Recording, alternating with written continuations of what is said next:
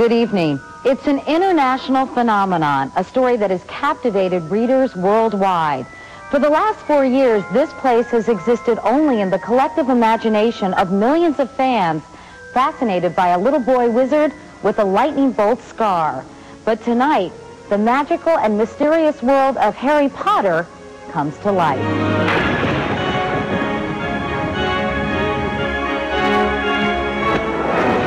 Tonight, it's a story that's won the world over. The largest printing of a book ever, the fastest selling book ever. Whenever Harry passed, It's changed people's lives and gave this little boy courage when he needed it most.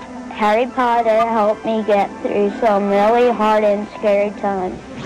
And now, it may be the most anticipated movie ever. I think it is clear that we can expect great things from you. Go behind the scenes with the director. If this has turned kids onto reading so much, why ruin it by making a movie? Discover what's behind the magic of Harry Potter. Wicked. Every kid dreams of being able to fly. Join Katie Couric Very exciting. on a journey into a mysterious world. Do you know how to get to platform 9 3/4? No, I have no idea. Harry Potter does. He's a kind of a shy rat. Get to know Harry's friends with their strange tastes. So that could be earwax. Ew! Then we're off to see the wizard himself. This is Beaten Nimbus 2000, the fastest broom you can buy. An exclusive primetime interview with the boy who would be Harry. What is the best part about being Harry Potter? Plus, footage from the film never before seen on television, premiering tonight on a Katie Couric special, Harry Potter, Behind the Magic.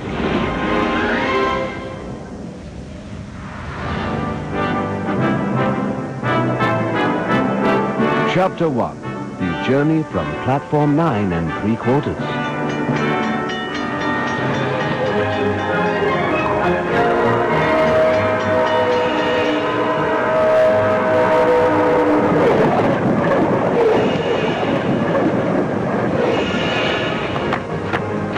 Sir, excuse me, do you know where platform 9 3/4 is? 9 3/4. To the what? 9 3/4? Excuse me, it might have been the oddest assignment I'd ever been given. Yeah, do you know where platform 9 3/4 is? What? I have no idea. No, 9 3/4. Yeah. There ain't one. Ordinarily, I'd use any excuse to go to England. There ain't one. But this was not any ordinary boondoggle. And right from the start, I realized Harry Potter was no ordinary story. Hold on. Hi, can you hold on for just a second? Thank you. Do you know where platform 9 3/4 is? Frankly, I was as much in the dark as most of my mates here at London's King's Cross station, none of whom could help me find my train. And that's how I get to the Hogwarts Express? That's right. That's going to Cambridge. All I had to go on was an invitation I'd received from a Professor Magana someone informing me I'd been granted an exclusive, something called a one-day Muggle pass to visit someplace called the Hogwarts School of Witchcraft and Wizardry and meet the famous Harry Potter himself. My producers sent me here, and all they told me was to look for a platform numbered 9 3/4. It seemed anyone Sorry, I don't know. and everyone I asked, excuse me, you all know how to get to platform 9 3/4? Thought I was nuts. No. Until I finally came upon some people who knew exactly what I was talking about. You've got to find 9B and then go 3/4 in between A and then go straight for A and 5 bit. And they knew just what I had to do to find that elusive platform. There should be some up there. Go to number 9 and then just jump through a wall. Did she say, jump through a wall? Believe it or not, it was all beginning to make sense. The reason these kids were so in the know is because they'd apparently read at least one, if not all, of the 4 best-selling books by J.K. Rowling that tell the fantasy-filled story of Harry Potter. Need the Cliff Notes version? I did too. As all the kids who've read the book know, Harry is an orphan who doesn't exactly have a place of honor in his wretched aunt and uncle's house. Well, Harry lives under the stairs in an old cupboard. But once he turns 11, he makes a startling discovery. And he finds out what he truly is, that he's a wizard. I know, he doesn't look like wizard material, Those broken eyeglasses, and what up with that scar? Voldemort used his curse on Harry.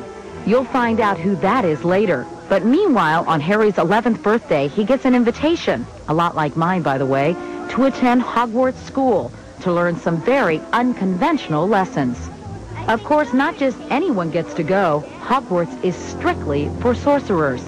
As for those of us without such magical magnetism, They call normal mortals muggles. it may not be the King's English. Words like Hagrid, Hogsmeade, Hufflepuff. To fans, it's a language all their own. And there's no denying the spell these pages have cast on kids and grown-ups alike.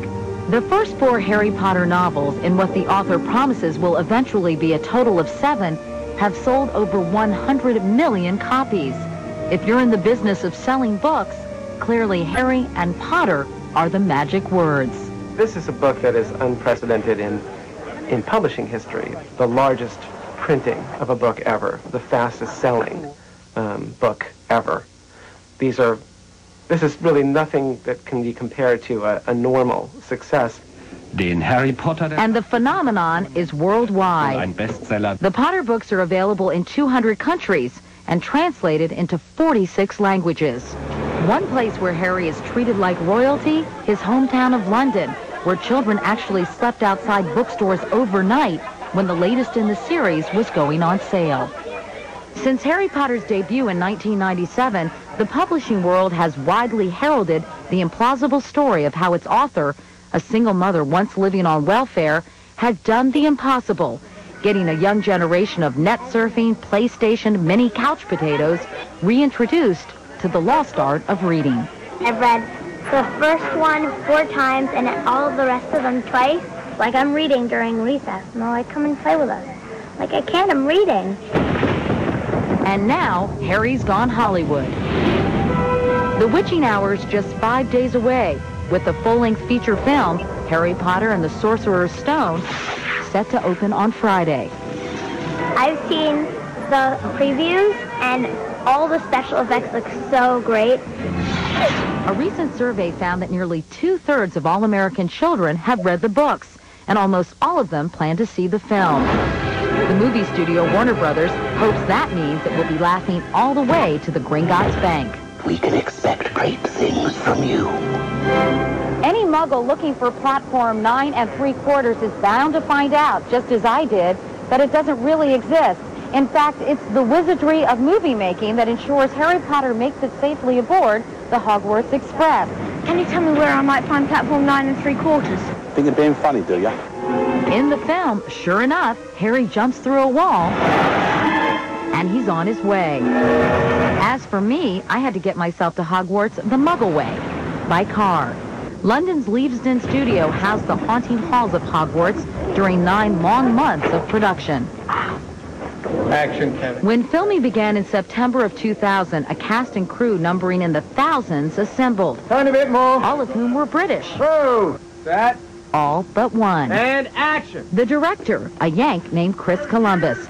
We met on Leavesden Stage E, the home of Hogwarts Great Hall. You have 4 kids, ranging from 4 to 12. So I guess Harry Potter was a part of your world before you became the director of the movie, right? Well, it was part of it. I saw the books lying around the house a couple of years ago, and my daughter Eleanor tried to convince me to read Sorcerer's Stone. So she kept nagging at me, saying, read it, Dad, you've got to read it. So I read it, and I realized it was so much more than a children's book. It just was so inspirational and so touching, and it took me back to a place I hadn't been to in years. Set and action. He knew then it could make a great movie, but he wasn't alone. And cut. Dozens of accomplished film directors wanted in on the action, including Steven Spielberg and Ghostbusters director Ivan Reitman. But after what he fondly recalls as an audition for Joe Rowling and producer David Heyman, Columbus got the nod. Why do you think they picked you? I think that they really wanted to know that I would be faithful to the material. I was pretty passionate about it. I knew I had to make this movie. Goes up with it. Up. A children's work of fiction wouldn't exactly be a stretch for Columbus, whose directorial track record does include the runaway hit, Home Alone. And don't forget that cross-dressing nanny, Mrs. Doubtfire. Still, he says he knew how important it was to be on the same page as Rowling. She said after the meeting, you get the books. And I feel so good about that. Because everyone expected me to turn into Home Alone. And it's, obviously it's not going to be Where Harry would be going, with me. Yeah, exactly. And it's not going to be that. Well, at least Harry's not alone. 1, 2, 3, action! Still, it takes a certain breed of film director to work successfully with a set full of 300 child actors, which comes with its own unique set of challenges.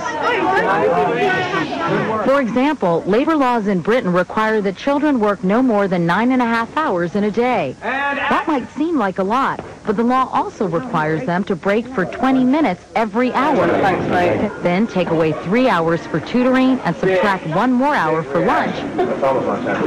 And you get just 4 short hours a day for Columbus to make his movie magic. Excellent work, guys. The best thing is to find, mostly try to find kids who haven't had a lot of acting experience, who really are fresh. And as a result, you get an honest performance because they're not bringing a lot of baggage with them to the set. Just push this queen over. Columbus says he knows the responsibility he has not only to his young cast, but to the millions of fans, young and old, who have already formed their own images of what Harry's wizard world should look like. If this has turned kids on to reading so much, why ruin it by making a movie? I mean, then it's like saying then all great novels should never be made into films. I realize that the only thing you can do is be incredibly faithful to the book. Don't mess around with it. Don't combine books 1 and 2. Don't bring in cheerleaders for Hogwarts. Don't make 5 of the cast members American. Be faithful. Stay true to the integrity of the books, and that was what I wanted to do.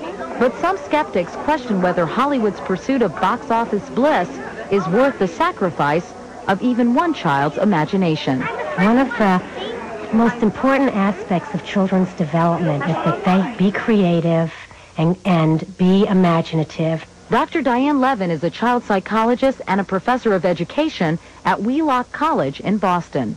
Once the movie comes out, it's the children getting the world from somebody else. They have the whole picture. They have the interactions. They have the characters carved in stone. So as that happens, it becomes more now, when they see it, trying to fit into the agenda someone else has created. And it becomes, for many children, it will be less creative experience.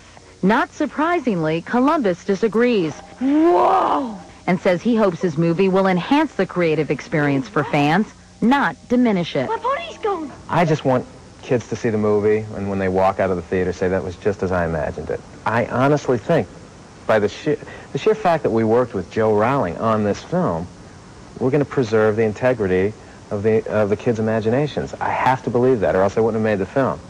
Luckily, the director's toughest critic and resident Harry Potter fan was right there to keep him honest. His 12-year-old daughter, Eleanor. I understand she sort of has been checking out the dailies to see how it's going. You know, I'll come home at night and I'll bring a tape of visual effects, or I'll bring a certain little scene, and she'll comment on it. She'll say, "Dad, that shouldn't be like that," or "Dad, that's perfect. That's just the way I imagined it." So she's a helpful collaborator. Not that I make huge editing choices based on everything Eleanor says, but she's keyed into the books, you know, and it's just a barometer in terms of what other kids will feel. Next weekend, Chris Columbus will likely have a few thousand more critics on which to gauge his success. And you can bet he'll be taking notes. There are those 6 sequels to think about. Are you nervous about it? I mean, your career is in some ways on the line here, isn't it? I mean, if this bombs, I don't think there are going to be a lot of people knocking at your door saying, "Please direct this." There's always television. No. Coming up, the ways in which the story of Harry Potter has literally changed people's lives and given one boy in particular the courage to stand up against a terrifying enemy. 'Cause it's witchcraft. Plus, my tour of Hogwarts School of Witchcraft and Wizardry continues. No, that could be earwax. Ew! That's so disgusting.